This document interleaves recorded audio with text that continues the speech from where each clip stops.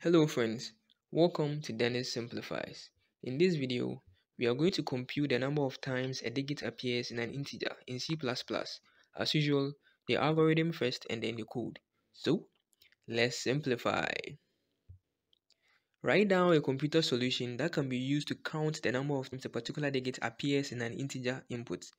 Hint, you may assume that there is an operator modulus that returns the remainder when one integer is divided by another and has the syntax a modulus b, where a and b are integer constants.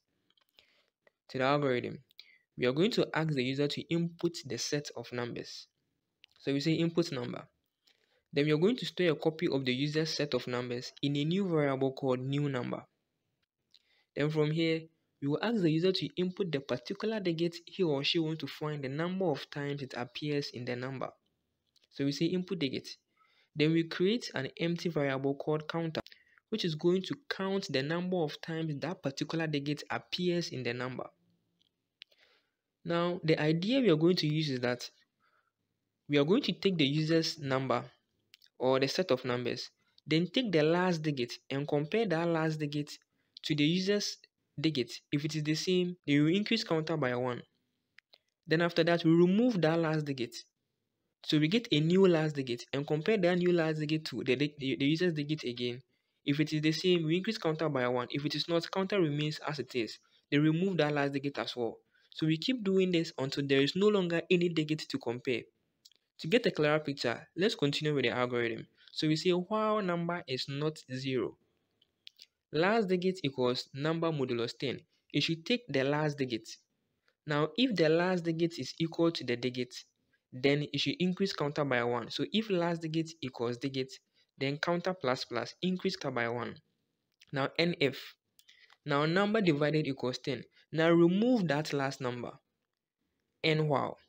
Now this loop is going to run until there is no longer any number again. As we go along, we'll visualize it and then we get a clearer picture. So from here, we'll print our result. So print digit appears in new number counter times.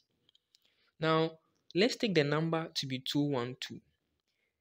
And then the digit we want to count the number of times it appears in 212 is 2. So we say digit equals 2. Now, since 212 is not 0, we can enter this while loop.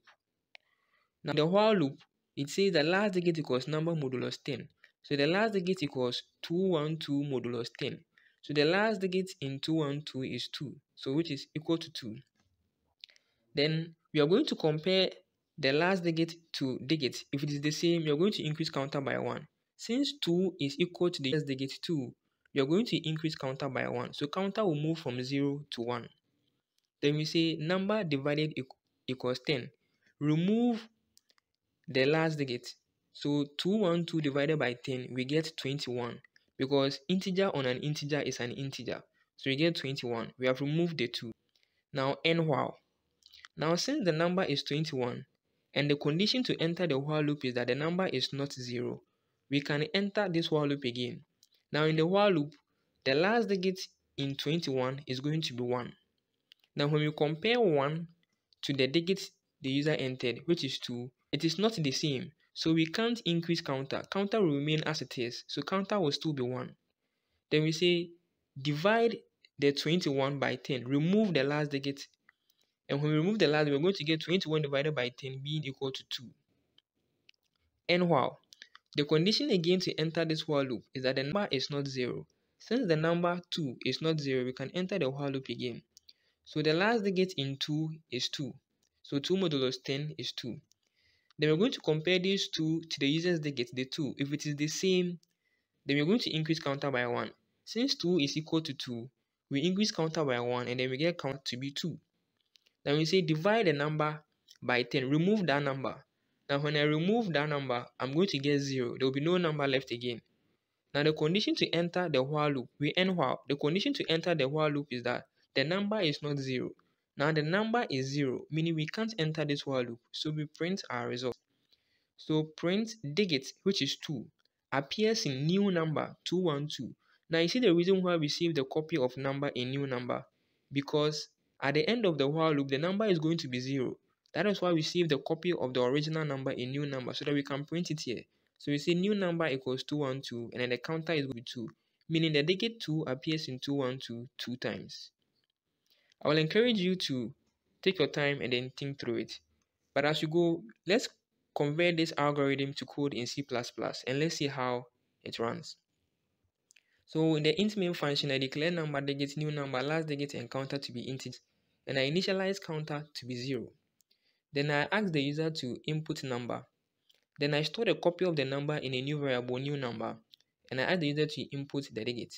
Then I set the while loop, which is going to count the number of times the digit appears in the number.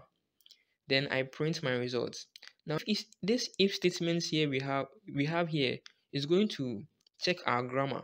That is, if counter is 1, then it should print only one time. Else it should print, or that is, if counter is 2, 3, or any other number, it should print 2 times, 3 times. Let's run our code and see how it will be. So I'm going to input value for number. So I entered 5535365, and the digit I want to find the number of times it appears in this number is 5. And it says that 5 appears 4 times. Let me input another one.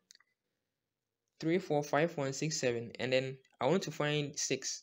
Now it says 6 appears 345167 one time. So you see our grammar is checked. Alright friends, that's it for this video. Don't forget to like and subscribe. See you in the next video. Till then, Apatia.